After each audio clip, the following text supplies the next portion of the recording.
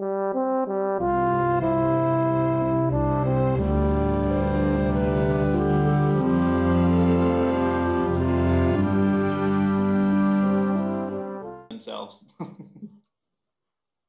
Eric Yelvertson. Martha Smirsky. Okay. Liz Pritchett. Hannah Smith. Seth Mitchell. And Meredith Crandall here as staff for the committee. And Mike Miller's also here, gonna try to manage the participants.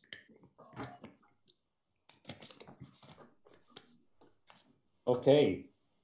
Then does staff want to review the meeting procedures and process? Yes, I think that would be a great idea. And I just realized all you can see for me is the meeting room. Sorry about that. Mm-hmm. So this may be a little long. We're going to shorten it up as we get used to the process, but we want to make sure that anybody who is attending, especially members of the public who might not have had a chance to review the remote meeting procedures, get all the information, and anybody who's watching through Orca, through the live streaming, might be able to then call in and get into the system. Due to the state of emergency declared by Governor Scott as a result of the COVID-19 pandemic and pursuant to Addendum 6 to Executive Order 120 and Act 92, the Design Review Committee is authorized to meet electronically. In accordance with Act 92, there is no physical location to observe and listen contemporaneously to this meeting. Therefore, in accordance with the temporary amendments to the open meeting law, the Design Review Committee is providing public access to the meeting by hosting a video conference meeting, including both video and telephone access options, with additional access offered through live streaming of the meeting. We are using Zoom meeting for this. All members of the Design Review Committee have the ability to communicate contemporaneously during this meeting through this platform, and the public has access to listen and, if it desired, participate. Anyone who's listening on the live streaming can join the Zoom meeting at, I guess I'll have to read the link right now, but in future it's posted on the agenda on the city website. So it's zoom.us/J/92834232. Actually, you know what? If you're on the live streaming, it is right here on the shared screen. I'm not going to read that all off. It's right here. You can copy it down, as well as the meeting ID and password, and the phone number if you want to just call in via phone. We previously gave notice to the public of information for accessing this meeting on the city's website. It's at montpelier-vt.org /1164/pending-applications-4-public hearings-hearings. 4-public-hearings. If anybody has a problem accessing the meeting, please email the meeting moderator, Mike Miller, at mmiller@montpelier-vt.org. Further, if you're having difficulties while accessing the video conferencing features in Zoom, or otherwise have questions while you're logged in via Zoom, you can message Mike through the chat function in Zoom. Please try and keep those chats, if possible, public, however, so you can send them to everybody so that they get recorded. And then, sorry, 1 second. I'm trying to see everything at once. When you log into the meeting, you'll have an opportunity to tell the moderator which applications you wish to comment on. When the chair announces that the time for public comment on an application arrives, the moderator will unmute members of the public based on the order they submitted their intent to comment. If you are interested in speaking and had not said you would like to speak previously, please raise your hand if you're on video, or if you're on phone, you can unmute yourself briefly and state your name, and city staff will add you to the queue of people who want to talk. Once the chair has recognized you to participate in the public section, the moderator will unmute your microphone and confirm that you can be heard. You are then allowed to provide your questions or comments. If you can, keep them to 2 minutes. Members of the committee will have the opportunity to respond or ask questions of you, and the applicant may have an opportunity to respond. The chair can grant additional time for speakers who have follow-up questions or comments. And then after you finish speaking, your microphone will be muted again. The chair will then call the next person to speak. You can provide additional input, but only after the chair recognizes you again. If no one requests to provide additional information on a certain application, the chair is going to move on. If for some reason we're having excessive problems with the public being able to access the meeting, then the meeting may be continued to a time and place certain so that we can actually make this happen. Please note that all votes taken during this meeting are not unanimous will be done by roll call vote. Now I'm going to hand the meeting back over to Steve. Okay, before we ask for approval of the agenda, since we're doing this online, I will quickly review the agenda. The first application is for 79 to 83 Main Street. The Heaney Family LLC is applying for a review to replace 12 windows in that building. The second item on the agenda is for 105 State Street. Tom Lozon for 105 State Street LLC is proposing a new 3-story building to be reviewed. And then following that, we just have the minutes from the March meeting, March the 16th. And based on that agenda, do I hear a motion to approve the agenda and a second from the committee members? Eric moves approval. Martha seconds. All in favor of the agenda? So note. Aye. Aye. Aye. Aye. I think that's everyone. And I'll just quickly ask Meredith, did anybody make a statement or ask to be heard ahead of both of the agendas? First of all, for the Main Street agenda, was anybody from the public asking to speak on that first application? I have not gotten anybody asking to speak on that application. Mike, did anybody sign when they were signing into the Zoom meeting? Did anybody that you know of ask to speak on that one? I don't. I think we'd have to open some of the lines. I'm trying to go through the names on the list here. Tom's an applicant. Alicia's an applicant. Andrew's an applicant. Fred would be in a butter to the second.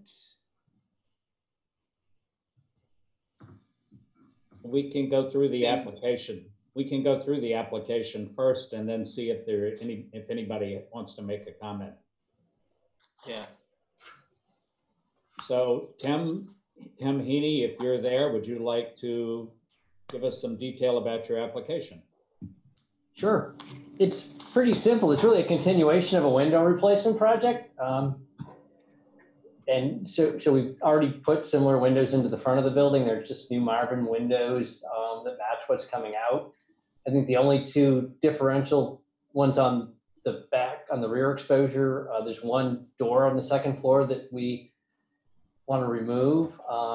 It's unnecessary to have that door going out to the roof at this point. It's a big heat loss and it's an attractive nuisance. So our plan is to put another window along that row to match. It'll largely fill the opening of the door, but it won't obviously be quite as long as the door. It's going to be the same height as the other windows on that row. So there will be a wood panel below it to fill the difference, much like we did on the back of the Savoy building. And then on the third floor, which is probably easier to see, up top, there's an old window where somebody kind of filled in the bottom and put some bricks in there. So what we'd like to do is put just two new, they're both attic windows, but we're going to put two new Marvins up there that would match the one on the right and get rid of the brick patch. So that's it. Okay, And again, the new windows being put in are a match of the existing ones. It's an Correct. insulated Marvin window with a simulated divided light with the spacer bars. Yes. Do any of the committee members have any questions or comments? Tim, are you gonna save one of the old windows and put it in the attic for posterity? Actually, we're saving a few. Yeah. Great.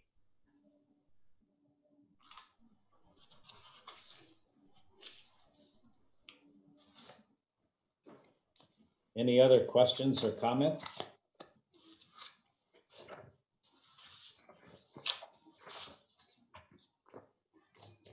If not, I can read down through the design review recommendation form.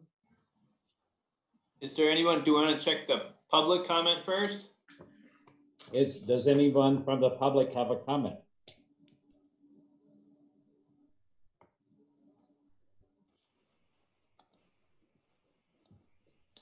Okay.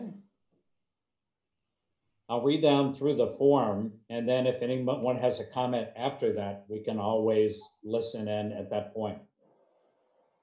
So the evaluation criteria, number 1, preservation or reconstruction of the appropriate historic style if the proposed projects in the historic district or involves an historic structure, acceptable. Harmony of exterior design with other properties in the district, acceptable. Compatibility of proposed exterior materials with other properties in the district, acceptable. Compatibility of proposed landscaping, none proposed in this application. Prevention of the use of incompatible designs, buildings, color schemes, or exterior materials, acceptable. Location and appearance of all utilities, no change in this application. Recognition of and respect for view corridors and significant vistas, including gateway views of the city and state house, acceptable. And if anyone from the public has a comment, we can entertain it at this point. Otherwise, we can go to a vote by the committee members.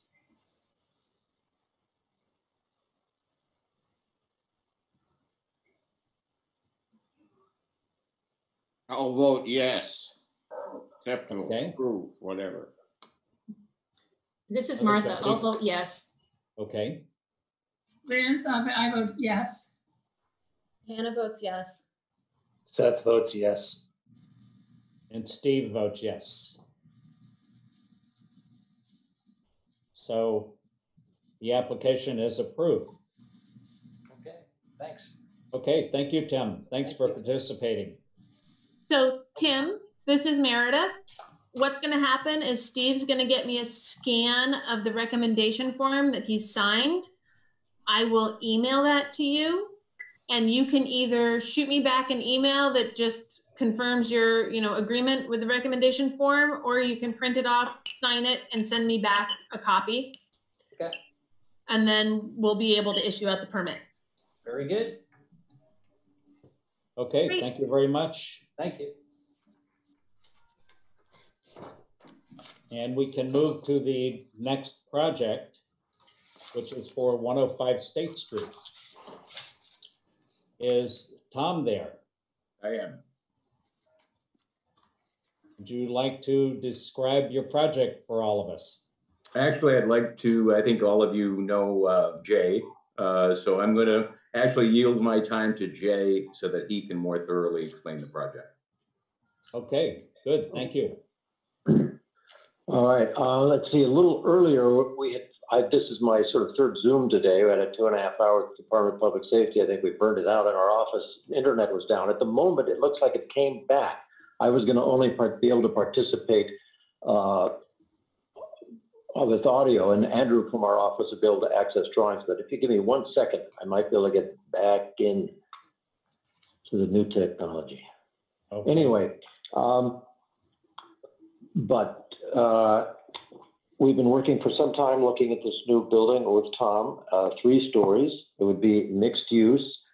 I think, do people see me? I'm to join video. Hold on, I gotta admit you. and then I'll sign off on my audio. It just came back on. Oh, what's that? Okay. That was feedback from him having 2 accesses. All right. There you are. Okay, good. So we've looked at it's sort of a postage stamp site. It's certainly an important one. It's kind of a transition between the state and the municipality. They have mixed types of building and building materials, clapboard, brick, granite. We felt that this was sort of a more important building of a little more stature, and we're looking at a combination of brick, granite, which we'll get into in detail. I think. Meredith, do you want to share the screen with Jay? Yeah, Jay, do you want to be sharing the screen at this point? Well, right now you're going through the application. I don't know if there's Yep. anything specific that one wants within that. We've been through technical review. They had a few suggestions, clarifications, which we've gone through. Maybe, Meredith, let me see if I can get to share screen myself. Yeah, I think I need to change the settings, possibly. Hold on one second.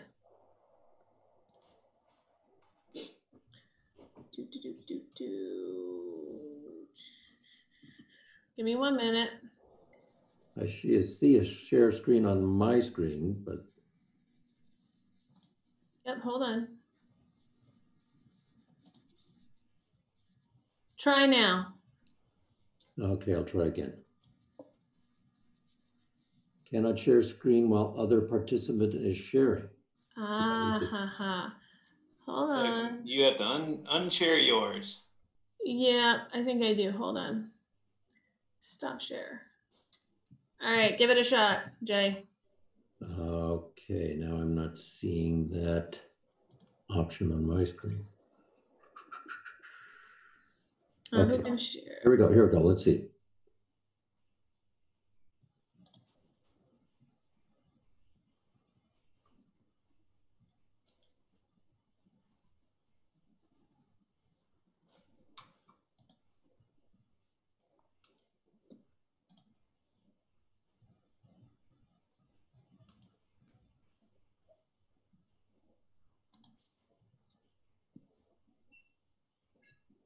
Trying to bring up our site plan. You may have to select a specific file to share. It may not let you share your whole desktop. Yeah.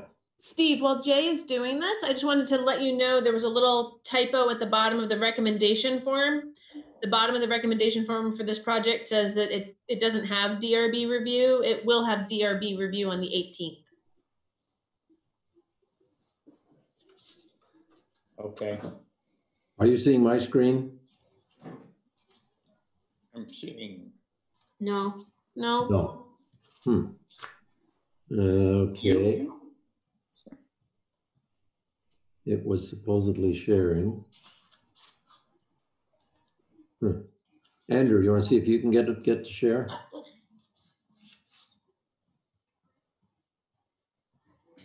I can share if that's needed. I'll just need permission though to share it. Okay, so I should have.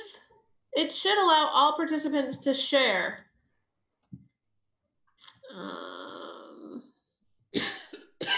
But it only allows one at a time.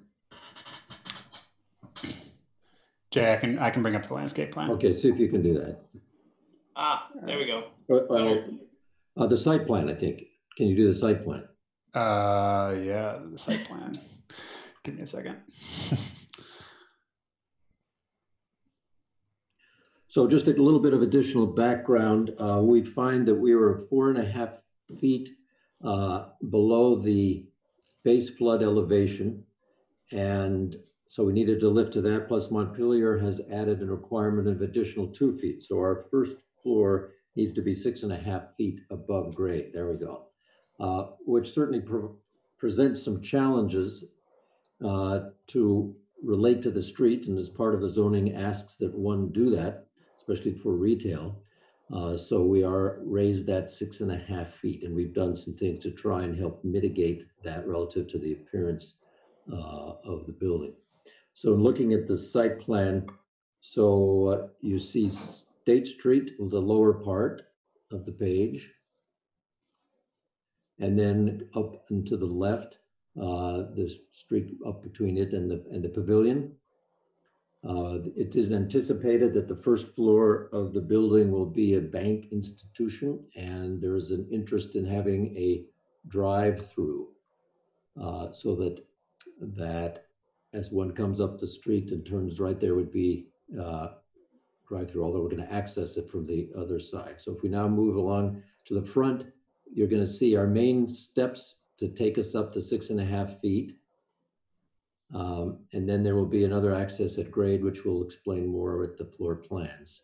And then we are going to achieve 3 parking places on the east side of the building diagonally. We've done it diagonally such that we can be as narrow as possible and not extend into the right-of-way passage that is to the east or right of that. As soon as we have any parking places, we need at least 1 accessible. So there's 1 handicap space in the lower portion there. And then that, as soon as you have 1, needs to be van accessible. So that hatched area represents the area that would provide for van accessibility. And then coming up the page, one would then turn left and access the drive-through for the bank.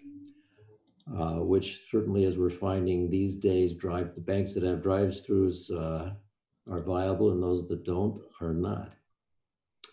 So that's kind of, later I'll show you a landscape plan, which we've worked with Bob White, landscape architect. Any questions on site before we maybe start looking more at the building? One question I had is, Eric, one question I had is as you pull out onto Taylor Street, the site distance, I just wondered if somebody had really taken a close look at that, because it seems you'd get your nose of your car out in the street before you could see down the street. Well, I think it meets or exceeds the city requirements for distances between openings. Okay. Yeah. So Eric, this is Meredith. The Department of Public Works has looked at the site plan as it stands fairly extensively. And they, because of where the building ends and then there's sidewalk space, they weren't having issues with the sight lines from coming out from the drive-through. I know it's not in our purview, but it's just something I noticed when I was looking at it. Thank you. There is a sidewalk on the west or left side of the building. Primarily provides, there's a door at the rear there that's a second means of egress from the second floor, but would not be seen as a prime path for the public, as you can't continue further north. They're retaining the pit at the restaurant, and then the access drive that descends down to the state parking.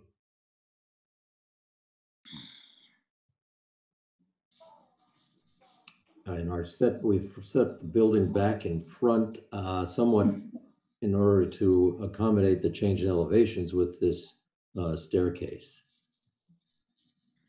The setbacks along the street sort of vary with each building. We are kind of similar to that of the back of the porch of the pavilion.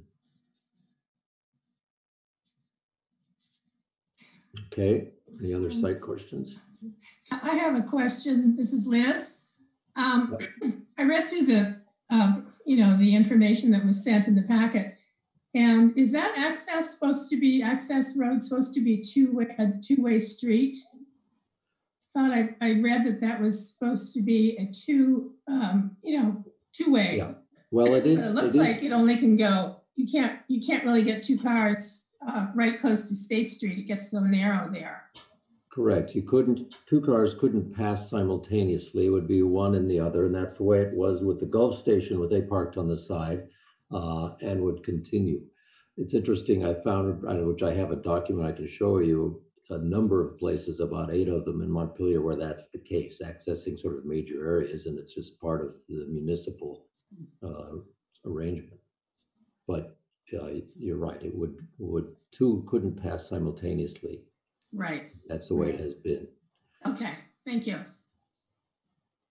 There is, Tom, shall we review the opportunity here? The opportunity for future development, Jay? Yeah. Well, I mean, just a little bit of background. As we looked at the site, I actually considered, I don't know if you have a pointer, Jay, where you can actually point out, well, the property line is just to the rear of the parking spaces. You see the line moving vertically up and down the page. That's the right of way. And as we looked at different siting patterns, my first preference was actually to have the parking on Governor Davis Drive. So actually reverse the parking and push the building all the way to the property line, which is allowed under ordinance, and push the building to the right all the way to the property line. You know, having a little bit of vision, the problem with me doing that is that if anyone ever decided to develop the large parking lot to the rear of the restaurant, you know, the restaurant in the rear of the property, John's Place, if anyone ever decided to develop that property, the fact that I had pushed the building all the way to the right-hand side and made the parking on Governor Davis Drive would preclude 2 lanes of travel and a 6-foot sidewalk. So, you know, in theory, a few years from now, if someone decided to develop the rear of the property, we will have preserved 2 lanes of travel, vehicular travel, and a 6-foot sidewalk. Obviously, it would involve some land swap. So that's the reason we went with this configuration, so that it would accommodate, you know, we have no interest in any of the property to the rear of ours, but if we did that, it would preclude anyone from, you know, gaining access to State Street from that lot.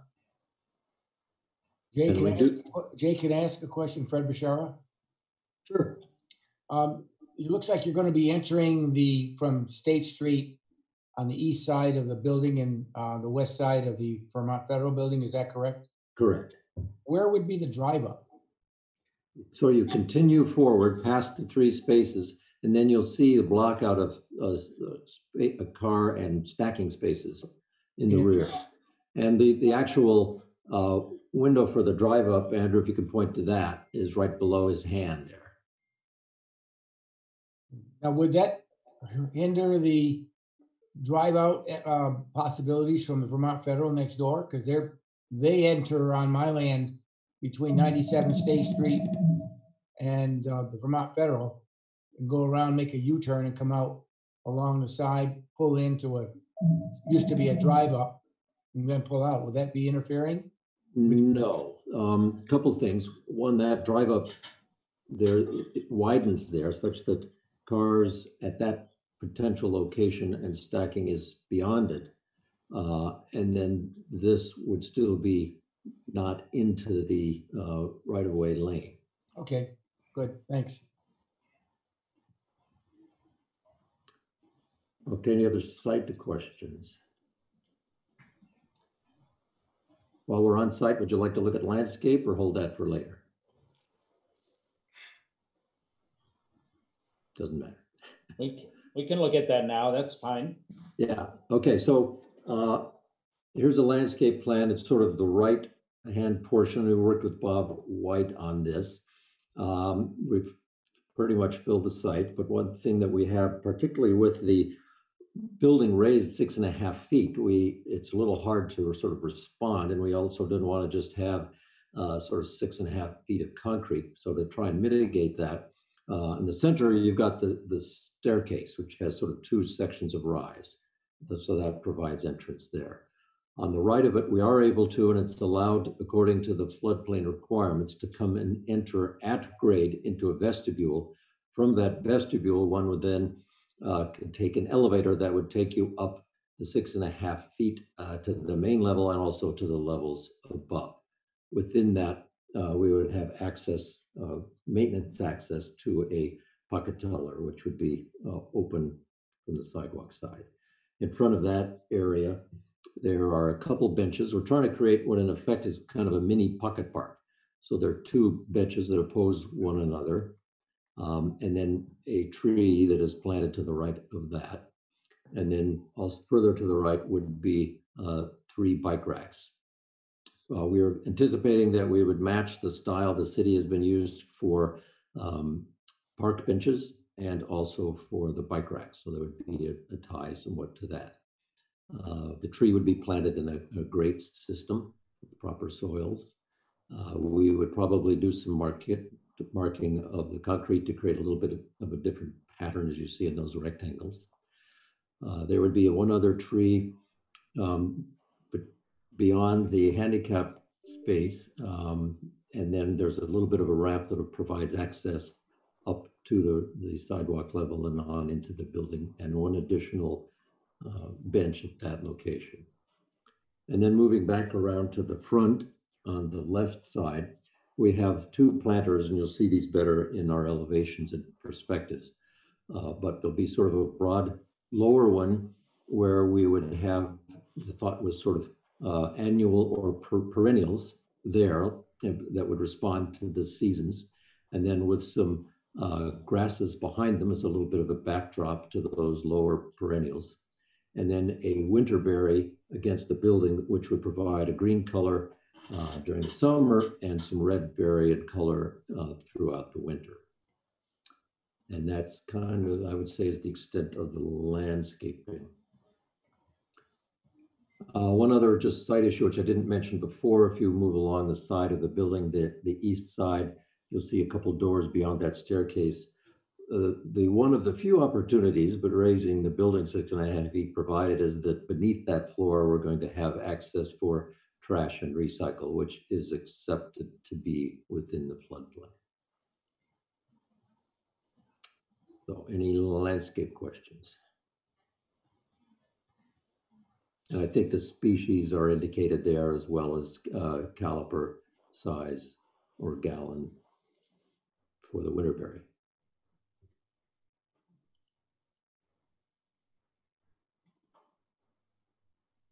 If not, shall we look at maybe the front facade? This would be the State Street side. So that's on the right there. So you can see the planters on the left and the elevation of our windows at that more than 6.5 feet up. So it'll be granite with our planters and the sort of two levels within that. These renderings don't necessarily depict the plantings per se, but that gives sort of the sense of it. We have so we're up to 6.5 feet, and then as is sort of the pattern for most of downtown, we have a higher floor to floor from the first floor to the second, which also relates to sort of that type of massing, which we see. Larger windows on the left side that respond to the sort of a more retail type of function. A pair of doors on into the building after one has gone up the stairs. On the lower right, the door and windows there will have to be floodproof. To try and find a door for floodproof that doesn't look like something you put in a prison is pretty tricky. We are able to find something where we can at least have a half light, but they're pretty stout doors and frames, and that's just seemingly reality of responding to the floodplain requirement. We're anticipating a canopy over that area to provide some protection as one is perhaps waiting to go in there. And that's where people would enter again to go to the elevator, and the bank would use for rear access to the backside of a pocket teller. Then the windows above that is a small office that's kind of in an intermediate level. And then at the second floor, our windows are smaller. We're looking at an aluminum window with some operable capability. We'd have a granite sill and sort of soldier course head, so that there's some added interest in depth and shadow line to the windows. And then at the third floor, they reduce, as often as seen within the district, in height, but would still maintain the granite sill base and the soldier course above. You'll also see that there is some banding on the building to add some interest to its vertical height. There's some corbel brick that we have at the sort of second floor and at the third floor, which intersects the windows at an intermediate height. We also have a proper cap to the building, which I think the zoning specifically addresses, as many buildings in Montpelier have. So this would be through a system of core building and soldier courses of brick to create that cap. Many portions of that front facade are granite. We're going to create a band around which could then provide an opportunity for sign band. We're not coming to you right now for sign approval, as that has yet to be determined, but would do so when that was appropriate time. Any questions on the front facade or material? Hey, Eric, could you explain your choice of the kind of asymmetrical windows? Well, one thing we're trying to do is respond both to the combination of context of the historic buildings, but at the same time make a statement of a contemporary building.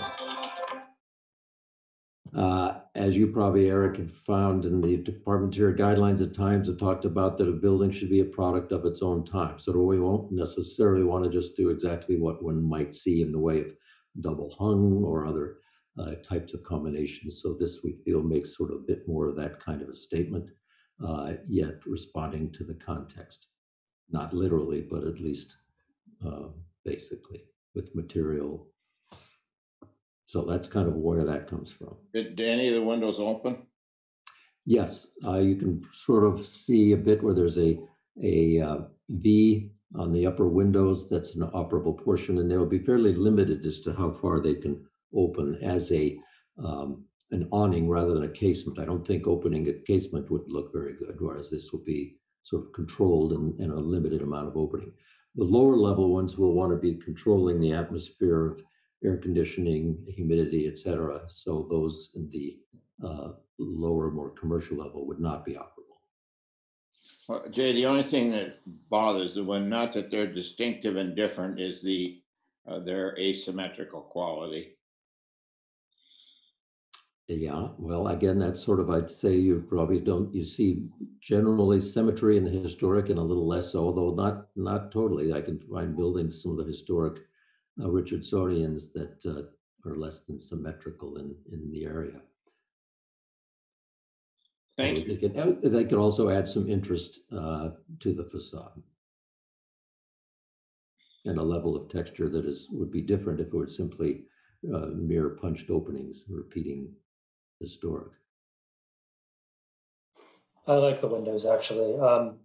Can you speak to the entrance canopy, please? Material and so forth. Okay, let's see. Andrew, I believe we were looking at that one being a glass canopy. Was that correct? Conceptually, yep, that was a kind of initial starting point.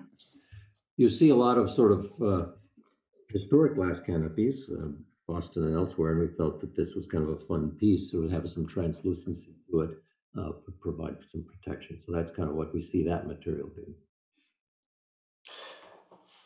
I think so. It's sloped glass. It's hard to tell from the drawing. We can probably, Andrew, we've got some pictures we could take them to perhaps when we talk materials, or you want to do that? Okay. There's some cut sheets we can show you.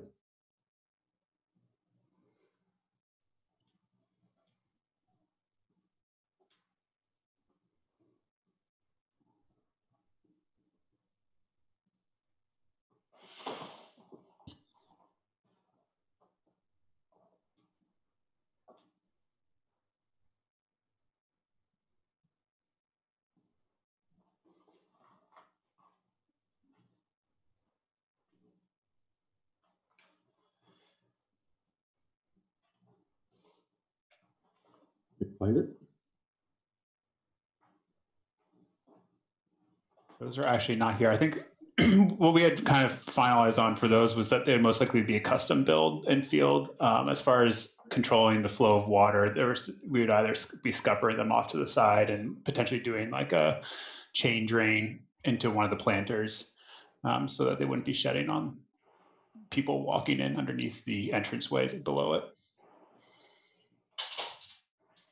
Do you have a section detail through it that you could show? We haven't detailed any of the canopy specifically. I think we were just going off of a kind of a cabled system that was back to the building. We could send you some images that would be similar. Yeah, that would be helpful. Yeah. That can get you some similar precedent. Okay. Back to the elevation.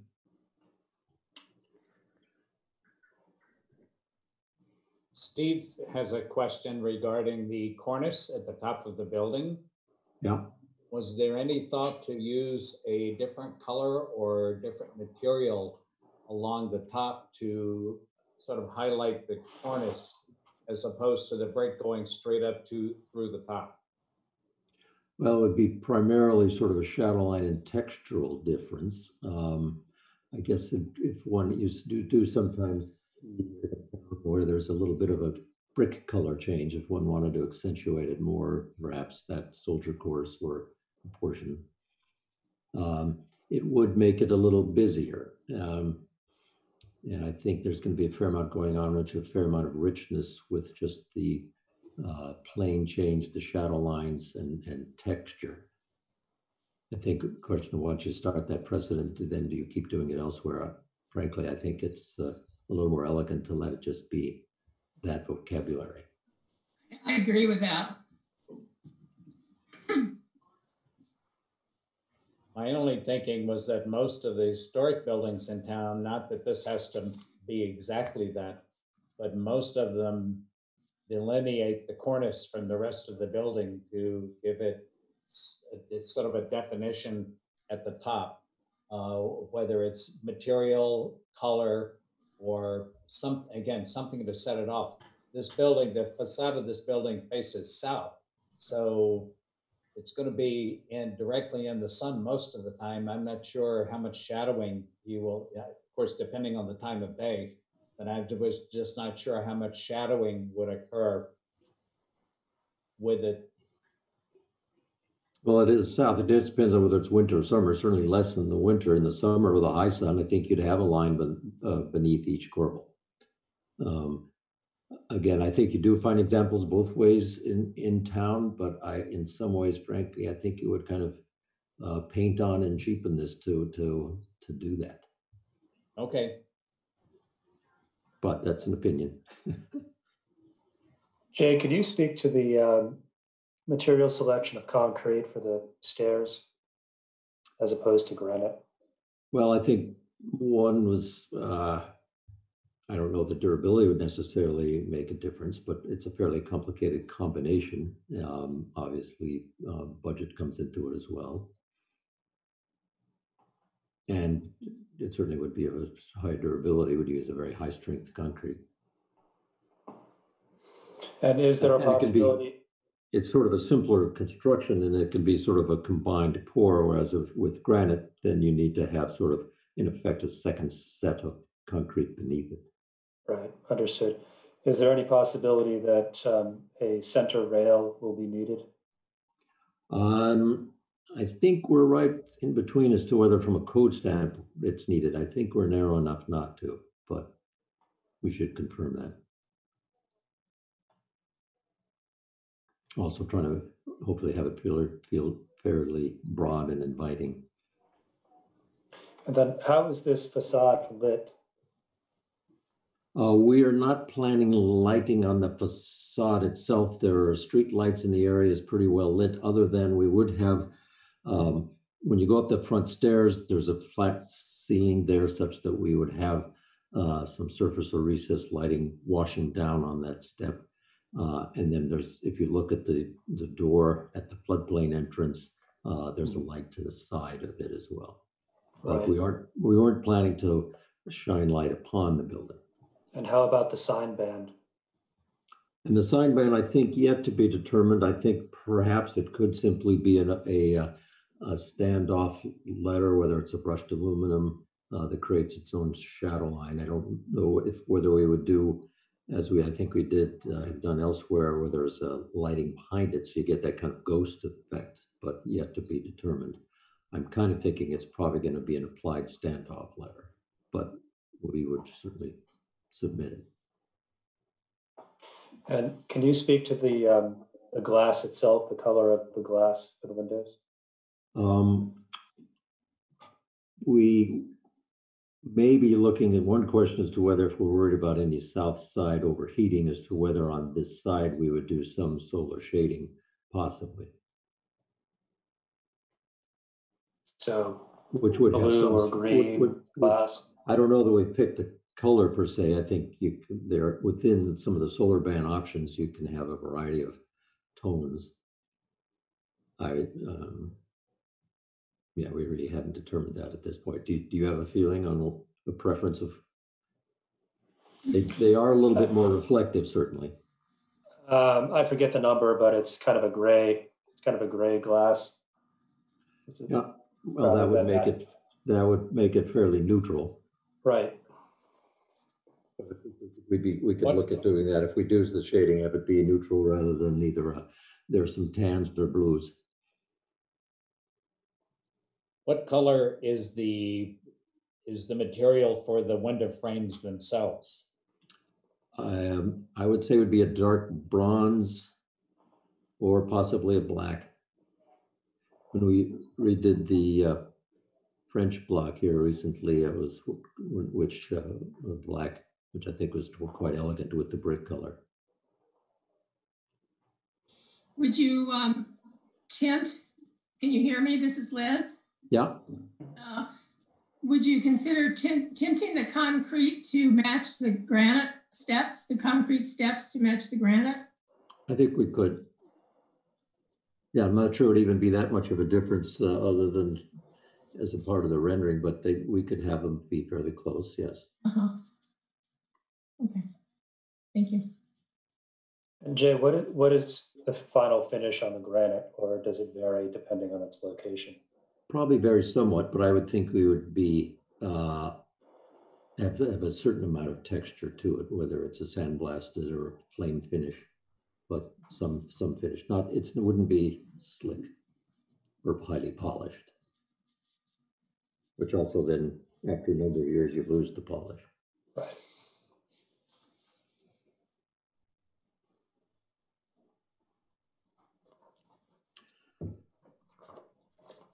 Shall we move to the west elevation, which is right next to it? Yes, go right ahead, Jay. Okay, so we wrap the granite around beneath the other windows that are sort of the retail size. And then that stops as one is going on up the street. We do continue with the corbel banding and both above windows as well as the granite sills beneath.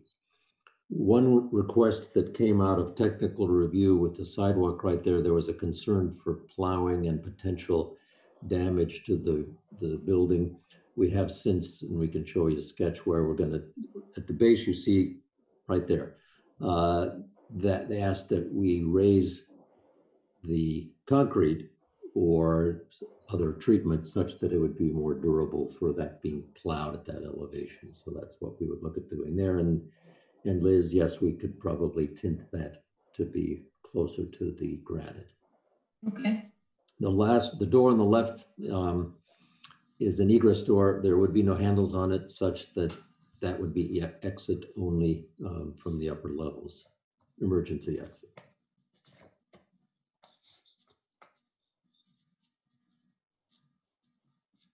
And then as in front, the windows at the top floor are not as tall as the other two.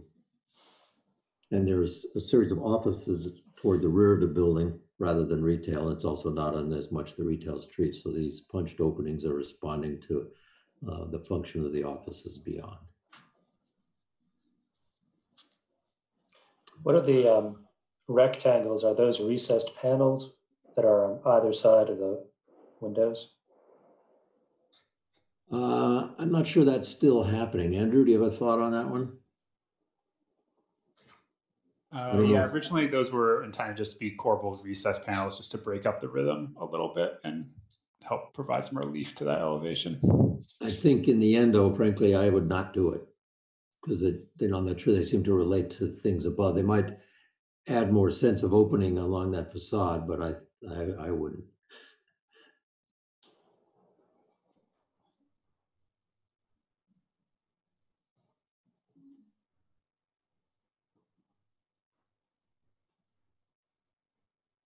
Shall we go to the north?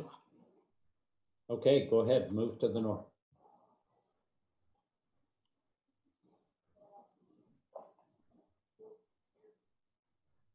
Okay, so this is where one would have come in from the left, moving to the right to the drive-through, and there's the access is at that location. There will not be a teller right behind this. This will be done by video and tube. So that's what that would be. And then we have a canopy above that to provide some weather rain protection for a car that is parked there as they're reaching out. And the height responds to sort of a required height for this function. Now this will be a metal canopy, so it's not glass like the other one. So the height is a determined. It will be determined by a standard. Yeah. I think we thought it looks a little high. Yeah. Aesthetically, it'd be nice lower, but I think that responded to a standard so that. Yeah, minimum is 13 feet.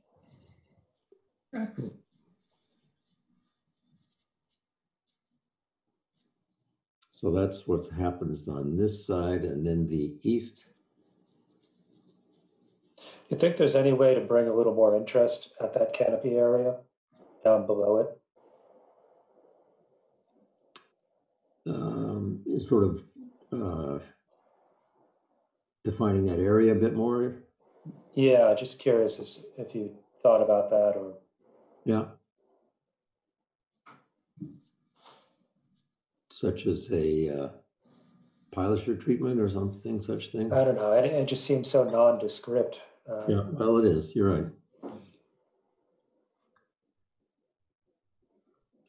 Maybe that's a spot to look at a corbel indent as though it were window placement.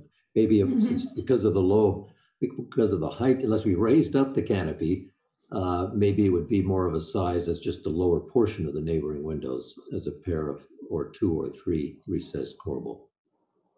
I think putting some kind of a surround on the teller machine would help make that a little bit bigger and stand out.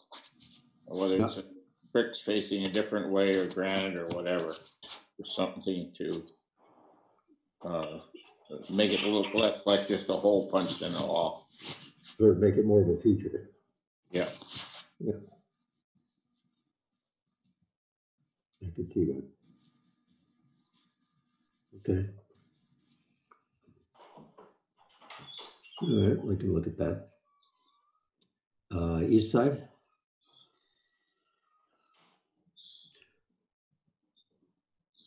Okay, so then on the left, well, you see the bike racks, which will be forward of the handicap space, and then there's an ATM machine accessed there. This is all granite surround, and the glass canopy continues on around, so it provides some weather protection when one is at the ATM. Similar exposure of concrete foundation along the side. There will then be a door which would provide access to the second floor. It also, unfortunately, has to be the heavy flood-proof door. And then we're anticipating perhaps this would be a opportunity for a building directory. Tenants at the upper levels would have the opportunity of coming into the elevator lobby and accessing their floors there, but there would also be an option if they didn't want to take the elevator to come in here. We would also come to you with the building directory once determined. And then the canopy, I'm thinking would probably be the same material as that as the front side. The small doors to the right are those that I mentioned where, because of the 6.5 feet in the air, we can do some short doors that would provide access to trash and recycle. Yeah, I would say the same thing here, that making the door surrounds, some kind of a surround on the door in the ATM, because that doesn't look like a very inviting door at this point. If you're going to use it as a regular access, but there's some kind of a frame around it. I don't think it matters much what it is, whether it's bricks or granite bricks that are just turned a different way or something. Mhm. The windows above that, you notice, are not in line with the others, but that's because they're responding to the staircase behind it. So they sort of, as all of our Alto would like you to do, have that form follow function. So that's what's happening there. Why don't we look, Andrew, at the perspectives? I think it's often desired to look at the building in perspective. So we've tried to model it within its site so that you can see it in relation to the streets and the surrounding buildings. So this has the southwest corner. Gives you its height and massing. And in the southeast, these are certainly the two prime elevations. So now you can see this in relation to the pavilion and the tavern behind, as well as you can see the access to the diagonal parking. Jay, Eric, does a pavilion porch, this facade is about in line with the brick part of the pavilion, isn't that what you said? I think it's close to it, yeah. We ended up being somewhat dictated by the constraints of getting up our 6.5 feet, and we weren't totally free but that to a certain extent, yes. So if you're walking down the sidewalk in front of the Capitol or by Vermont Federal, you'd be able to see the porch of the pavilion? You know, I'm not totally sure. I believe you would, but I think you'd see that protruding forward a bit. Thank you. And then looking at the other sides. So this would be the northeast side. And then on the right, you see the access lane to the drive up.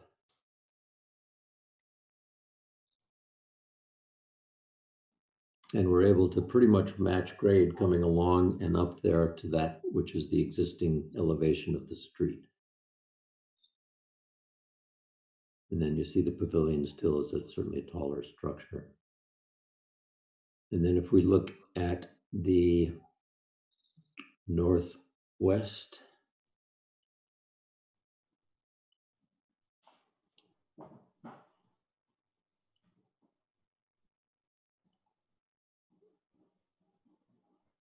then we have our sidewalk coming along. But as you see, the sidewalk is not going to be much of a future destination for pedestrians, in that you've got the retaining wall and elevation drops at the tavern and the parking lot beyond.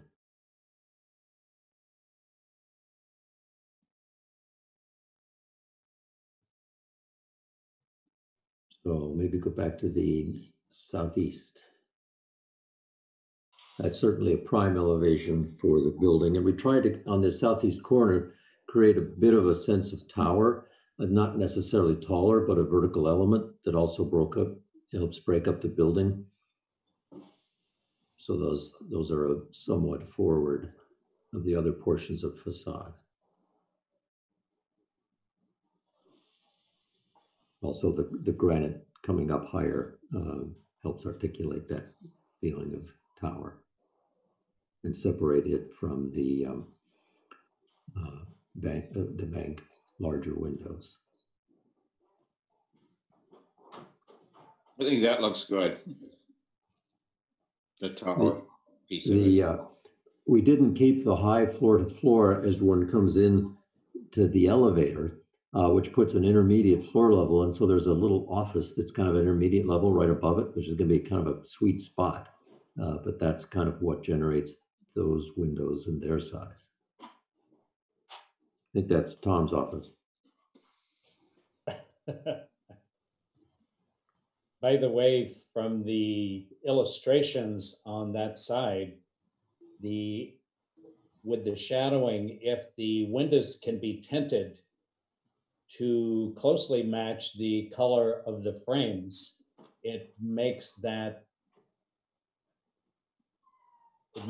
geometry of those windows a little less severe.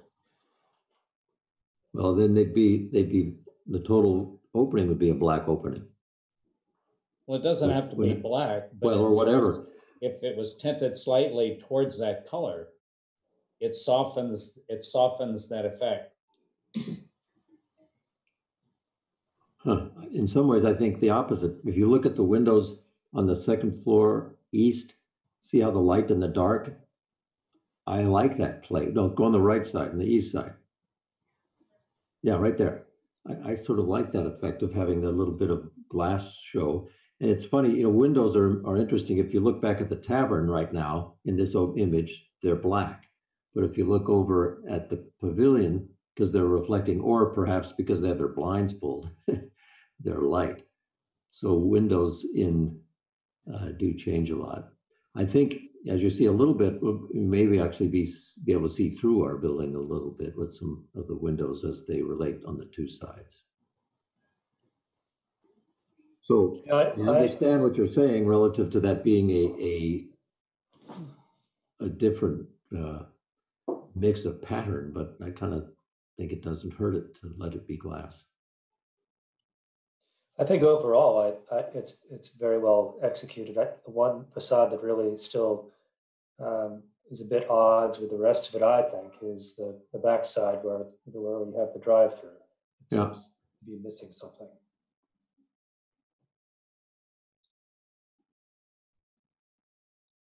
Well, I can look at some of the things you've talked about, the suggestions.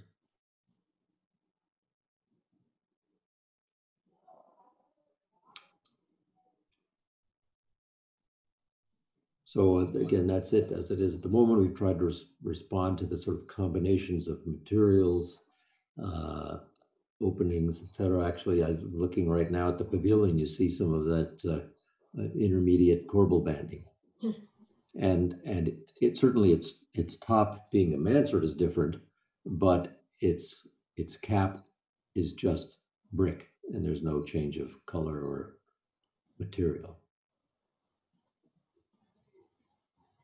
It blocks the view of that blank wall in the back of the pavilion. Yeah, I heard a rumor that they were talking about putting windows in that. All the tenants hate being on that side of the building.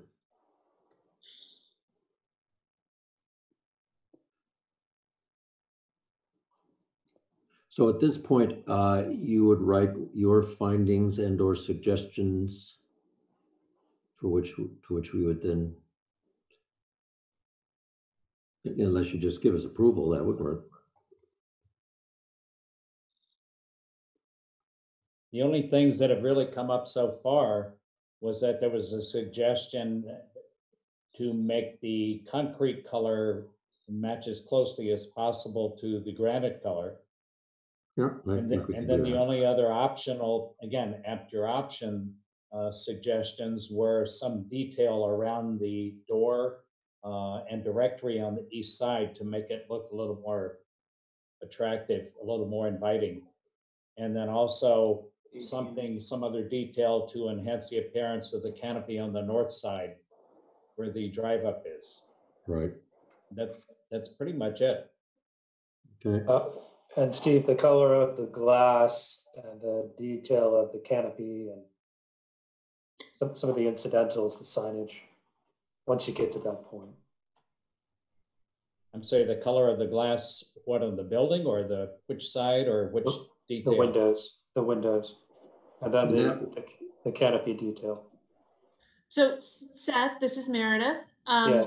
Just to check, so are you leaning towards, so my understanding was but the people were talking about having the window glass tinted, something a little, maybe on the gray side.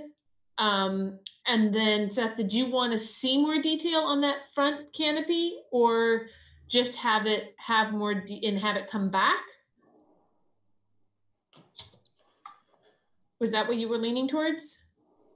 I don't necessarily need to hold up the project. No. Okay. But to have that front canopy, have there be more detail to it. It was more of just understanding the detail. Yeah. I think that what we're looking at, they're sort of segmented portions of glass and frame so that it had some levels of interest. I mean, I think I understand what you'd like to see, but I feel fairly confident that you'd be comfortable with it. Does it slope at all, Jay? That canopy? I think, let's see, was we sloping this one? It would have to slope a little bit just to control water flow in the direction that we wanted to. But then we would control it such that we talked about, as he mentioned, maybe even something like a rain chain at the edges. Mm-hmm. I'm thinking about snow too.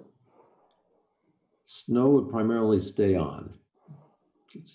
It's only a slight slope.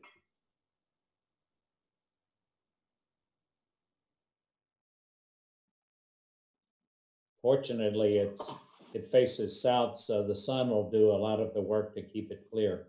Yeah.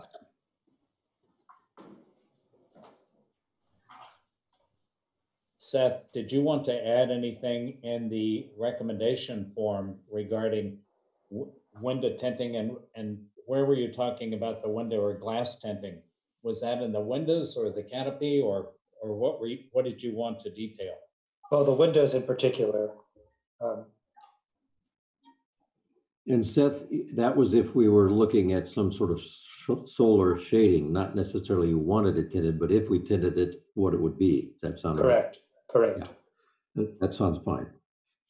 I think water control is really important on that canopy, so it doesn't drip down the sidewalk when the snow melts, and that would make an icy spot.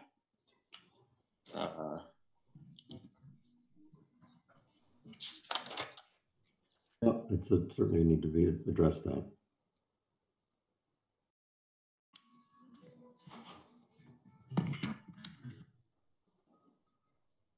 Seth, how did you want the wording to be written on the recommendation form regarding the window tinting?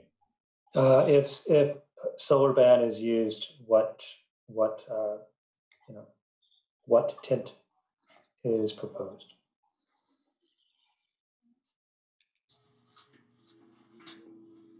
Was that a question or a recommendation of a certain tint? I mean, I'd prefer a neutral personally, but that's just my take on it. Leave that up to Jay. Yeah, I think I'd agree with that. That's fine. It doesn't introduce a whole other element.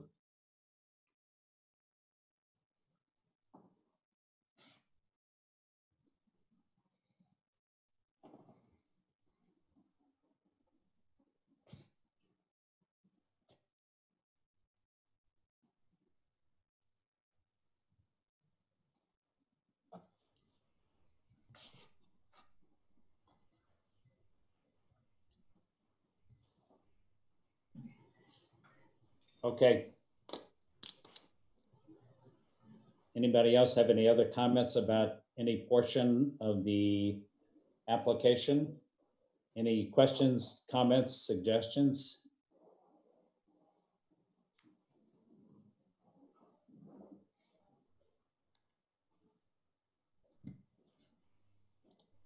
I just a comment. I think it's a great job of making a building fit on a really tough site. Yes, it was quite a challenge for that spot. Thank you. Yeah, every inch was accounted for. And another comment, I do like the asymmetrical window look. I think it adds quite a bit to the building.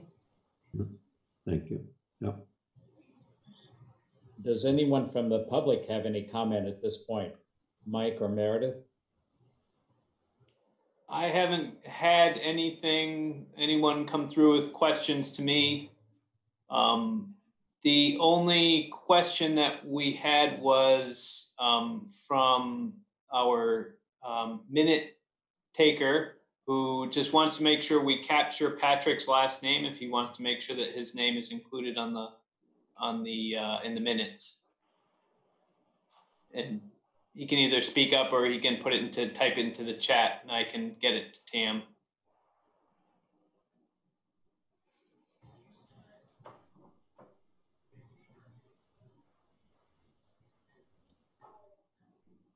That was it. But yeah, Mike, this is Meredith. I was trying to get Patrick unmuted, but. Oh. I think I am now, am I? Okay, yeah, Patrick. So what's your full name? It's Patrick Malone. M-A-L-O-N-E. Oh. Hi, Pat. Hi, Pat. Sorry.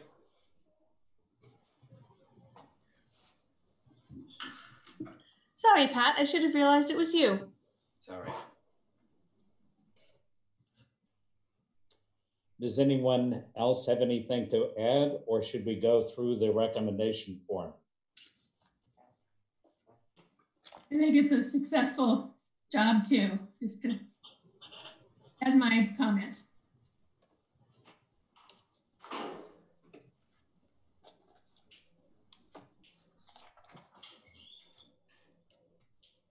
Okay, then based on everyone's comments, we'll run through the criteria.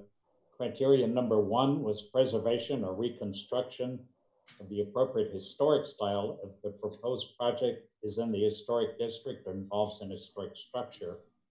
It is in the district and everyone found it acceptable in its design. Again, considering the challenges presented, it seems to be a very nice job.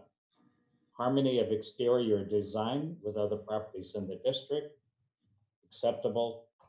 Compatibility of proposed exterior materials with other properties in the district, acceptable. Compatibility of proposed landscaping with the district, acceptable. Prevention of the use of incompatible designs, buildings, color schemes, or exterior materials, acceptable.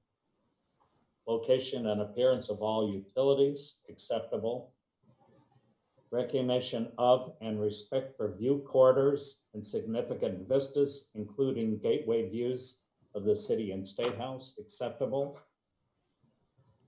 The suggestions were, the recommendation was that the concrete materials on the building facades would be color tinted to closely match the granite material on the remainder of the facade. And then several suggestions were optional changes, were detail around the east side door and directory to enhance its appearance and make it more inviting. Suggested architectural detail to enhance the appearance of the north side canopy, whatever that might be. And again, that's just an optional change. And there was a set suggested a neutral window tinting if tinting was required for solar issues. I also suggested that around the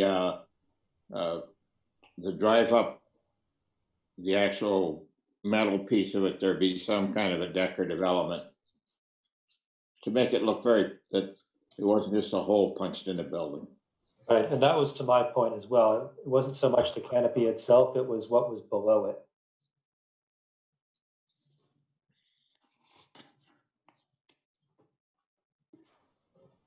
I like that idea too. So I will just add to enhance the appearance of the area below the north side canopy.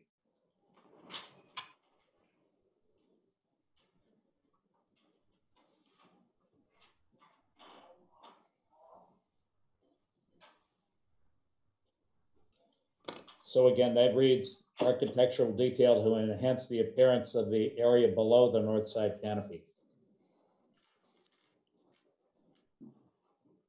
And unless anybody else has anything to offer, I would like to bring it to a vote.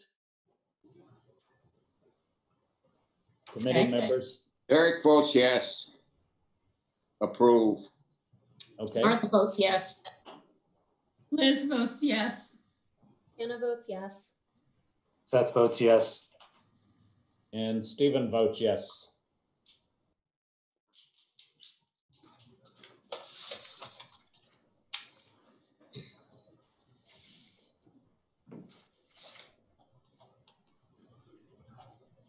And again, this would come before the next Development Review Board meeting. When would that be, Meredith? That is May 18th.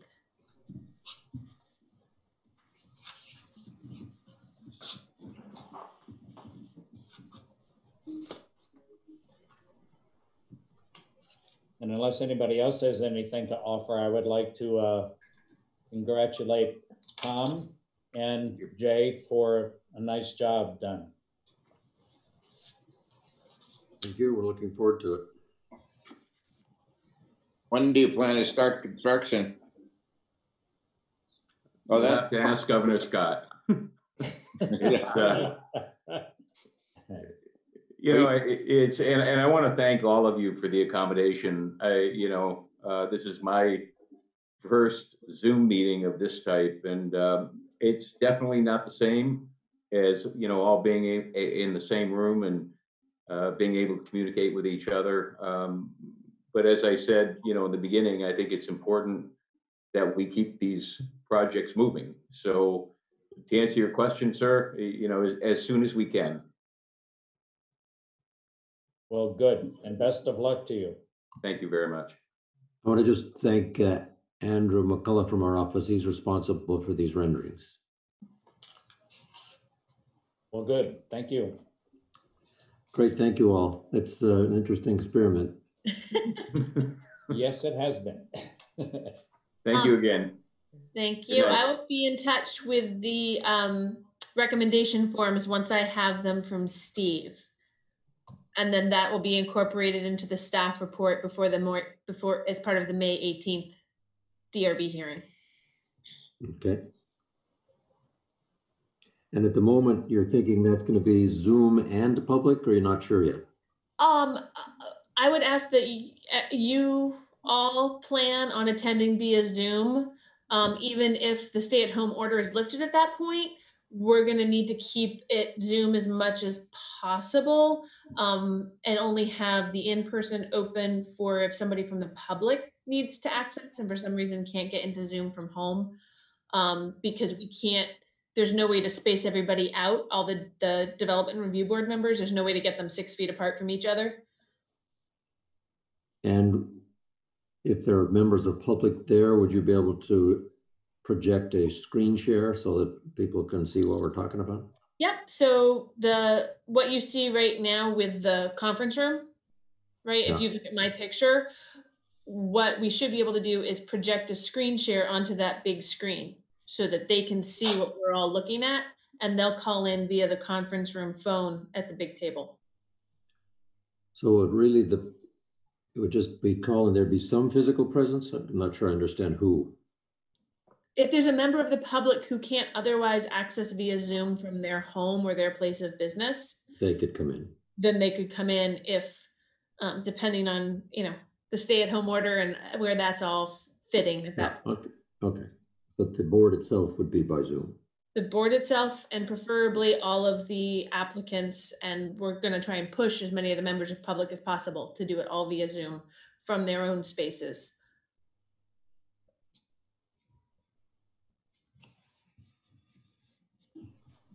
Okay.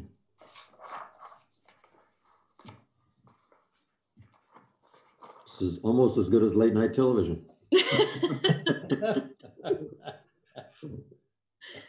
You even have multiple channels to look at. There you go. All right. Meredith and Mike, thanks for setting this up on Zoom. It really worked pretty well once we got going. Thank you very much. You're welcome. And thanks to all the participants. Thank you. Yes, thank you, everyone. And okay, the next item on our agenda is to approve the meeting minutes from March the 16th. I'll move that. And I'll second it. All in favor of approving the minutes from March the 16th? All the members who were present at that meeting, give your approval. Eric says yes. Martha Yes, says yes. yes. Hannah approves. Steve says yes. So the minutes are approved.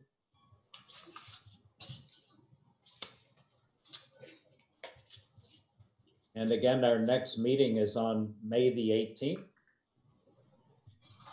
And unless anybody else has anything to add, do I hear a motion to adjourn? Do we understand Alicia and Pat were on the line? Is there an expectation, Meredith? They were on because of their interest in 105 State Street. Oh, okay. Malone Properties is intending to buy the adjacent property. Okay. Nope. I was just wondering. I didn't know if there was something on the agenda that was missed that they had expected to participate in. But thank you. Yep.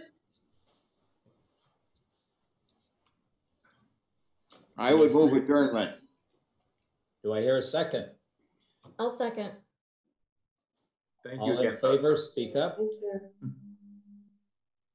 Thank you. Thanks, Hans. Are there any nays? No. Okay, good. Everyone in favor of adjournment? Yes. Yes. Yes. Yes. Okay, meeting is adjourned. Okay. you. Thanks, Steve.